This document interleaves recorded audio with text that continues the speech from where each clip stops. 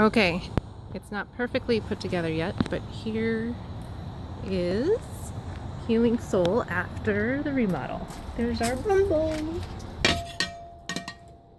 Here's the lobby. If you go down the hall, these are the two new massage rooms, which are just full of stuff right now. Here's one room full of stuff. Another room full of stuff. Then if you kept going down the hallway, that's the bathroom and the storage area and the kitchen. This was one of the original rooms. Here's another original room.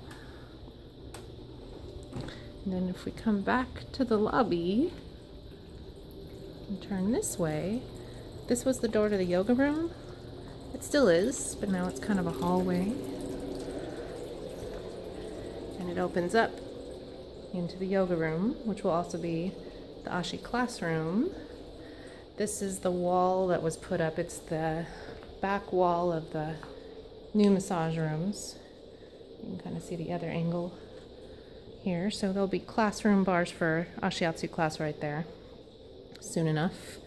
The sliding orange door is kind of dark in here. It's still there. We're just using that area for storage right now until we build the bars. There's still plenty of room in here to do yoga with about 12-ish, 10-ish people. Here's back to the lobby. And it's beautiful! We can do twice as much massage now. Awesome.